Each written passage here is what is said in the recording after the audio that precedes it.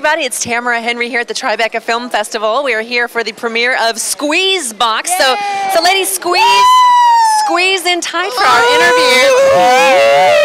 I tell you what, I think I'm getting the 3D experience of this movie. Is this movie in 3D? Double D. Double D. All right.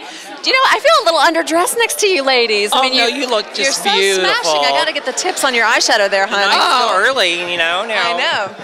So tell me your roles in the movie. Are you the stars of the movie? No.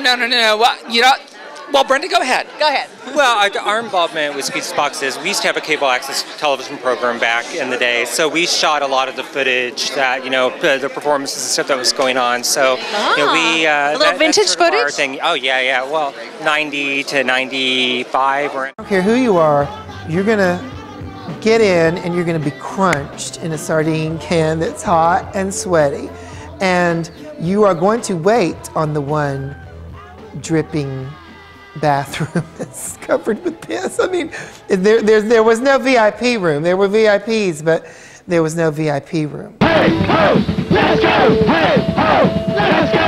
Hey, ho, let's go! Hey, ho, let's go! On this is that.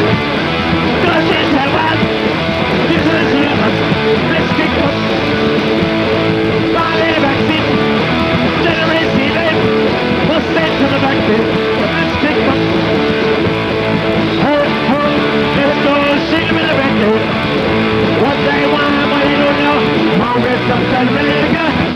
So you never know who's under that cover of darkness. You never know who's waiting in line for the bathroom. You never know who's being pushed into a corner.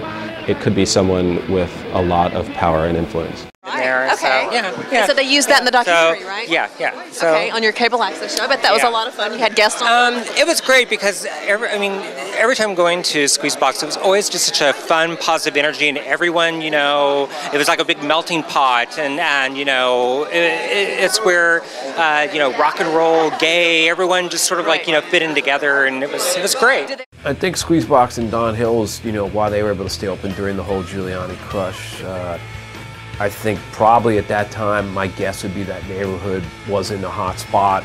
It wasn't, a place that was targeted. There was not a lot around there being kind of off the area. It wasn't residential as much. You didn't have people, living upstairs like you got now down there.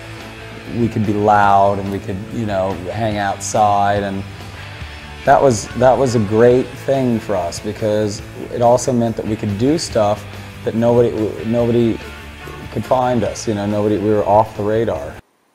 Partying, a lot of drag rock and roll. Drag rock and roll. I think it was more performance. Okay, so they get up and they do their lip sync and they prance around. Well, not even lip sync. It was real. It was live. Yeah, absolutely. You would see people like Debbie Harry sitting in the corner, just kind of checking out the scene, digging the scene. Very fine. Thank you. Very well. And of course, John Waters, and of course, Sex and the City, Patricia Field, the stylist. So there is just. There was so many wonderful, raw edge, great people. It wasn't like this damaged environment, and people seemed like they all had something going on. Like everyone was doing something.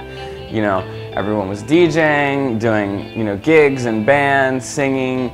John Mitchell was developing a character called Hedwig. Many incredible things have blossomed from Squeezebox. Our next performer performed this character here for the first time, right? We both love John's movies, so it's just like there was just so many great movies that he's made. Okay, give us his top 2 best movies. Female Trouble. Female Trouble. Hairspray. Hairspray. There you go, baby. Cry Baby. Yeah. Polyester. Right. We're getting it. Desperate Living. Some of the most amazing films. Yeah. And he's still doing it. Thank God. Still doing it. Yeah. John Waters. All right. Well, you girls are great. You're fabulous. We look forward to seeing your film. This is Tamara Henry at Tribeca Film Festival. Yay! You're watching Real TV Films.